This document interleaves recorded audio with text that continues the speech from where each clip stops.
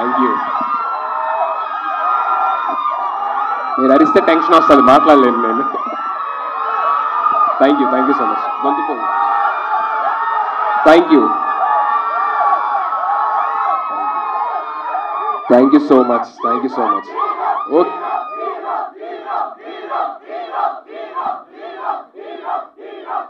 Thank you so much. మీ గొంతు పోయింది, ఒక్క నిమిషం.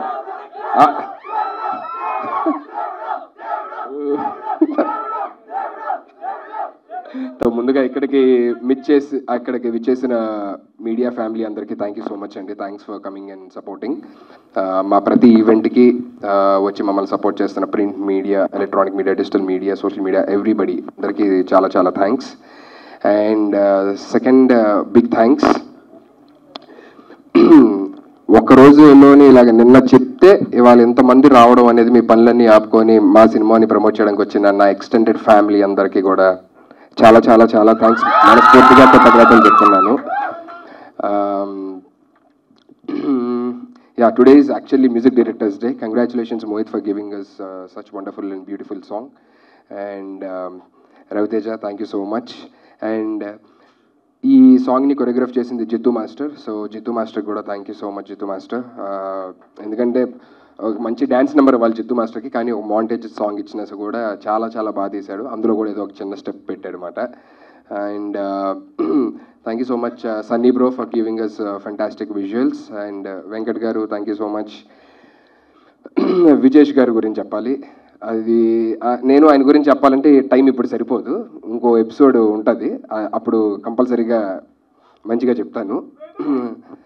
అది కూడా వస్తుంది చెప్తాను. కానీ డెఫినెట్లీ సహస్రాయనికి ఇంత పెద్ద టీంతో పాటు సుధీర్ని ఎలా ఇచ్చిందో నాకు కూడా విజేష్ గారు అండ్ వాళ్ళ ఫ్యామిలీ అంత మంచి ఫ్యామిలీని ఇచ్చింది నాకు. So thank you so much Vijesh sir. We all love you. ఏదో ఒక చిన్న బడ్జెట్తోనే ఒక చిన్న ప్రయోగంలా చేద్దాం అనుకున్నది ఈ మనిషి ఎంటర్ అయిన తర్వాత ఇంత అయిందన్నమాట ఇప్పుడు. సో అంత ఎక్కడా కూడా కాంప్రమైజ్ అవ్వకుండా లేదండి అలా వద్దు ఇలా చేద్దాం, ఇలా వద్దు అలా చేద్దాం అని చెప్పని అనుకున్న బడ్జెట్ కన్నా ఆల్మోస్ట్ ఆల్ 7-8 టైమ్స్ ఎక్కువైనా సరే వెనక్కి తగ్గకుండా చేశారు. So thank you so much for all the producers for having the belief in Arun గారు and the content and on us everybody. And ఇంకా వాళ్ళ ఫ్యామిలీ అయితే చాలా స్వీట్. రేఖా గారు ఇక్కడే ఉన్నారు.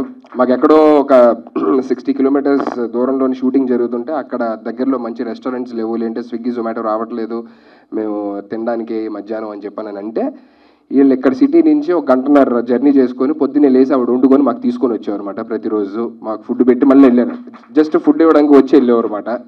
So such beautiful family. ఆ ప్రొడ్యూసర్స్ అన్న చెప్పాలంటే ఫ్యామిలీ అయిపోయారు అనమాట. So we are all family right now. So thank you so much రేఖా గారు for you also. And Rajasekhar గారికి కూడా థ్యాంక్ యూ సో మచ్. అక్కడ ఆడియన్స్లో కూర్చున్నారు. ఆయన ఏంటంటే స్టేజ్ మీదకి రావడానికి ఆయన కాలేజ్ ప్రొఫెసర్ అన్నమాట. స్టూడెంట్స్ 100 మంది ఉంటే మాట్లాడతారు గట్టిగా, కానీ ఇక్కడికి వచ్చి మాట్లాడమంటే భయం మాట, కెమెరాలు ఉంటాయి కదా ఒకళ్ళు అరుస్తారేమో అని చెప్పానని. సో రాజశేఖర్ గారు thank you so much. And Bekkam Venugopal గారు, ఈయన గురించి ఇంకో సినిమా ఫంక్షన్లోని గట్టిగా చెప్పాలి. సో కాలింగ్ సహస్ర కాబట్టి ఇక్కడ సో ఒకసారి డెఫినెట్లీ ఆయన గురించి చెప్పాలి. కానీ సినిమా చూడగానే అంటే నాకు ఇప్పుడిప్పుడే సినిమాలు చేస్తున్నాను కాబట్టి 1-2 సినిమాలు చేశాం కాబట్టి నాకు తెలిసిన వాళ్ళు ఎవరున్నారు అని చెప్పి నేను అన్నప్పుడు బెక్కం గారిని తీసుకొచ్చి చూపించడం జరిగింది. వెంటనే ఆయన నచ్చి ఇమీడియట్గా మా టీం అందరికీ సపోర్ట్ చేస్తూ ఆయనే అన్నీ వెనకుండా ఇప్పుడు నడిపిస్తూ రిలీజ్ దాకా అన్ని దగ్గర నుండి చూసుకుంటున్నారు. So thank you so much Bekkam గారు మమ్మల్ని సపోర్ట్ చేస్తున్నందుకు. ఎందుకంటే చాలా చాలా పెద్ద పెద్ద సినిమాలు తీశారు. సో పెద్ద చిన్న అనే భేదం లేకుండా మంచి కాంటెంట్ ఉంటే ఎప్పుడూ సపోర్ట్ చేయాలి అనే ఒక మంచి మనస్తత్వం బెక్కం గారిది. So thank you so much sir. And the gorgeous డాలీషా గారు, ఆవిడ గురించి ఏం మాట్లాడతాం, ఆవిడ వండర్ఫుల్ యాక్ట్రెస్. యాక్చువల్లీ కాదండి, ఆవిడ చాలా మంచి యాక్ట్రెస్. సినిమా చూస్తే మీరే డెఫినెట్లీ అంటారు. ఇందాక మోహిత్ గారు అన్నారు ఆవిడ సినిమా చూస్తే అసలు తెలుగు అమ్మాయి అసలు ఏంటి తెలుగు ఇంత చక్కగా మాట్లాడుతుందని అనిపిస్తుంది. అనిపిస్తుంది, ఎందుకంటే ఆవిడ చెప్పాలి డబ్బింగ్, వేరే వాళ్ళు చెప్పారు. డెఫినెట్లీ మీకు ఆ డౌట్ కూడా రాదు, నిజంగా ఏంటి ఈ అమ్మాయి ఇంత చక్కగా మాట్లాడుతుంది తెలుగు అనుకుంటారు. సో ఎక్స్ప్రెషన్స్ కూడా ఏదన్నా నేను ఆల్రెడీ లాస్ట్ టైం చెప్పా, ఆవిడ ఏ సీన్ ఇచ్చినా ఒక డైలాగ్ ఇచ్చి అమ్మ 4-5 వేరియేషన్లు కావాలంటే 10 వేరియేషన్లు చెప్తానంటది. అదే నన్ను అడిగితే నేను 10 డైలాగులు ఇచ్చినా ఒకటే వేరియేషన్ వచ్చి నాకు అదే చెప్తాను. సో అంత మంచి actress, very comfortable, very sweet, very అంటే supportive on sets for the director and entire crew. So చాలా ఫీవర్తో ఉన్నా సరే వచ్చి సాంగ్ చేసింది, ఈ సాంగ్ షూట్ చేస్తున్నప్పుడు. సో ఇందాక తను చెప్పినట్టు మీరు ఇందాక చెప్పారన్నమాట, మీకు సెలబ్రిటీస్ దగ్గరికి వెళ్ళి పక్కన కూర్చోవాలి అని చెప్పని. You're already very big celebrity and you should reach such stars and you should be A super star. మిగతా జనాలు వచ్చి అనుకోవాలన్నమాట, అదే డాలీషా గారి పక్కన ఒకసారి కూర్చోవాలి అని చెప్పని. అంత పెద్ద స్టార్ అవ్వాలని మనస్ఫూర్తిగా కోరుకుంటున్నాను. And my extended family,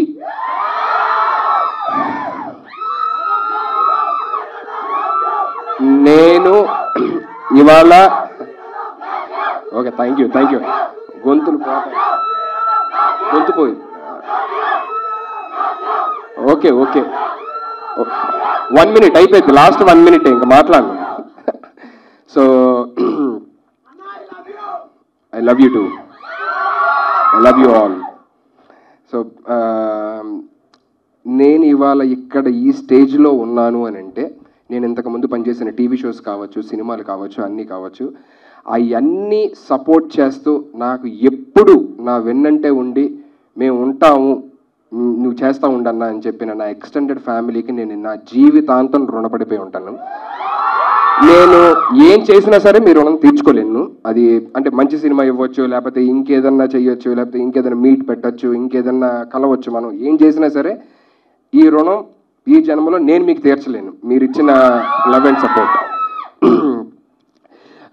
and నిన్న ఎవరు అడుగుతున్నారు ఇలాగా, నిన్నే అనుకున్నాం ఇలాగ ఫ్యాన్స్తో చేద్దామని చెప్పానని.